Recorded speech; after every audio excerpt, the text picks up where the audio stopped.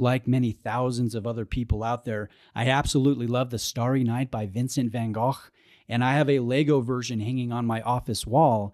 And my oldest daughter asked me, hey, what is that? So I went to Google to show her the actual piece of art.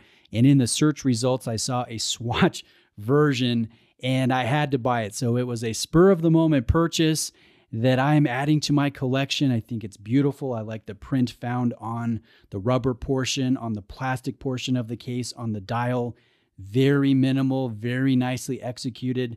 I like the tone of your hours and minutes, and notice how they're squared off, how we don't have a counterbalance, we don't have a running seconds, and we just have little loom plops going around the circumference of the dial. Very minimal, very beautiful, a very great collaboration and addition to the Swatch lineup.